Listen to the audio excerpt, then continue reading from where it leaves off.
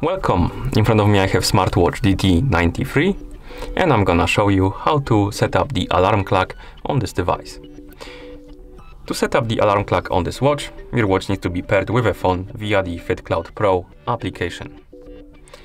Once the devices are paired, we can continue and open the FitCloud Pro application on our phone.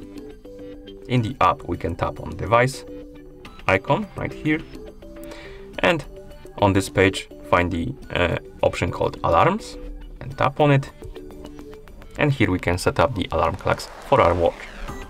First, we need to tap on the plus button in the top right corner,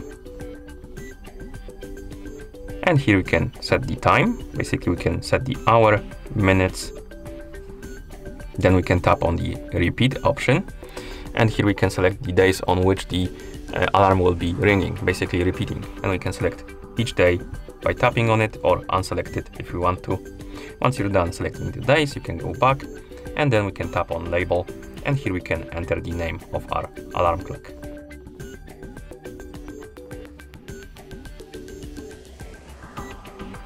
Then tap confirm. And once you're done setting up your alarm clock, tap on save right here, and here we have it on the list of the alarms.